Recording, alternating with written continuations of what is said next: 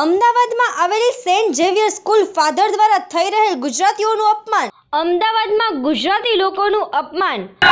મહિલાઓને માન આપો, માન આપો, માન આપો, મહિલાઓને માન આપો, માન આપો, માન આપો. फादर तुम होश में आओ, होश में आओ, होश में आओ. होश में तुमको आना होगा, आना होगा, आना होगा. नहीं तो घर पे जाना होगा, जाना होगा, जाना होगा. મહિલાઓને માન. અમદાવાદમાં મિર્ઝાપુર સ્થિત આવેલી સેન્ટ ઝેવિયર સ્કૂલના પ્રિન્સિપલ ફાધર ટાઇટ્સ તેમજ સહકર્મચારી ચાર્લ્સ ફર્નાન્ડીસ દ્વારા પ્યુન તરીકે છેલ્લા 17 વર્ષથી ફરજ બજાવતા લીલાબેન રાઠોડને છેલ્લા 2 મહિનાથી માનસિક રીતે અત્યાચાર આપતા હતા અને વારે વારે એવું જણાવતા હતા કે તમે ગુજરાતી લોકો કામ કરવાને લાયક નથી અને તમે ગુજરાતી લોકો મૂર્ખાઓ છો.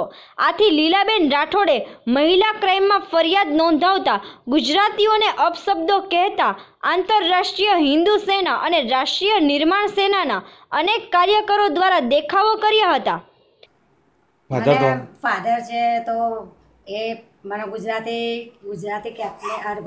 લુચ્ચા છે આ શબ્દ વાપરે છે અને કે તમે આઈના મોં તમે જુઓ કે તમે નોકરીના લાયક છો. અને જોહનીભાઈ છે એ આ મોટો સાહેબ છે એનો એ સાહેબ બી એમ ગમે એમ બોલી જાય પછી ગમે એમ ફોટા પાડીને ફાધરને મોકલે કે આ રીતે આ બેસી રહે છે. હવે અમે ગમે એ રીતે બેઠા હોય એમને કંઈ જોવાનું જોઈએ તો રિટાયર્ડ થયેલા છે. આવું બધું એમને કરવાની ક્યાં જરૂર છે? કેટલા વખતથી તમને તકલીફ આપે છે? મારા લગભગ આ તો 5 વર્ષથી આવ્યા ત્યાંથી તો જીલતી જ આવી છું. તો હવે ચૂપ ન ચૂપ જ જાય પણ આ છેલ્લા આ 1 મહિનાની અંદર 1.5-2 મહિનાની અંદર જ આવું થયું કે પેલા બેનને મને હું 1 થી 8માં હતી તો મને ઉતારી નાખી અને કેજીની અંદર મને મૂકી દીધી અને જે પેલા ગોવાનીસ બેન હતા એ બેનને એમણે મારી જગ્યા પર લીધા. હવે એના પગારમાં બી દર વર્ષે વધે એ રીતે એનોય વધતો હતો, મારો જેવો વધે એનોય વધતો હતો પણ આ મહિને તો એનો ડાયરેક્ટ 4800 અને મારો 1500 રૂપિયા વધ્યો. હવે આ કેટલો તફાવત છે અમારા અને આટલો પક્ષપાત કેમ કરે છે? અચ્છા, તમને કેમ પક્ષપાત કરે છે? એ અમને જ ખબર નથી ને કેમ અમને પક્ષપાત. અમે ગુજરાતી છીએ, ગુજરાતના એટલે ગુજરાતી છીએ એના કારણે પક્ષપાત કરે છે. એના કારણે અને એવું જાણી જોઈને બોલે છે કે તમે ગુજરાતી છો, કામ કરવાનું જાણી જોઈને. અમે એમને ખબર જ હોય ને ગોવાનીસનો ગુજરાતી બે આગળ કામ કરતા હોય, સાઉથ ઇન્ડિયન હોય. અને પેલા લોકોને જેમનો પગાર વધાર્યો છે એ લોકો એમને કેમ વધારે પગાર આપ્યો છે? એ અમને ખબર નથી કેમ વધારે આપ્યો. તમે કેટલા વર્ષોથી કામ કરો છો? 17 વર્ષથી કામ કરું છું. અચ્છા, ત્યાં તમે શું કામ કરો છો? ત્યાં પટાવાળાનો જ કામ કરીએ છીએ, ઝાડુ ને બધું વારવાને એવું જઈએ છીએ. તો બધા રૂમમાં રોજ તમે કરો? પણ એક રૂમમાં તો બોટલો બી પકડી હતી, દારૂની બોટલો બી પકડી હતી. કેટલી બોટલો? આખી પેટી જ હતી. અને કોના રૂમમાં પકડાઈ હતી?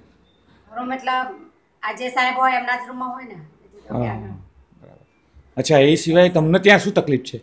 અમારા તકલીફ પેલા લોટની સર છે એ ગોવાનીસ છે, એ કૂતરાના પેલા રમાડતા હતા.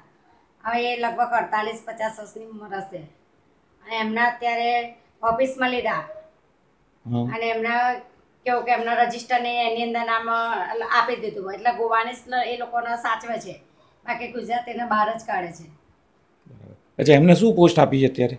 અત્યારે સ્પોર્ટ્સના સાહેબ બનાવે છે.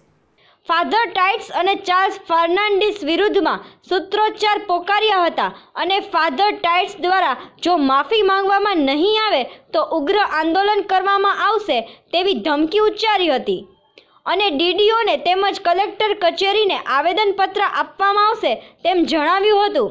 ગુજરાતીઓને મૂર્ખા કહેવાવાળા ફાધર ટાઇટ્સ વિરુદ્ધ સરકાર શું પગલાં લેશે તે જોવાનું રહ્યું.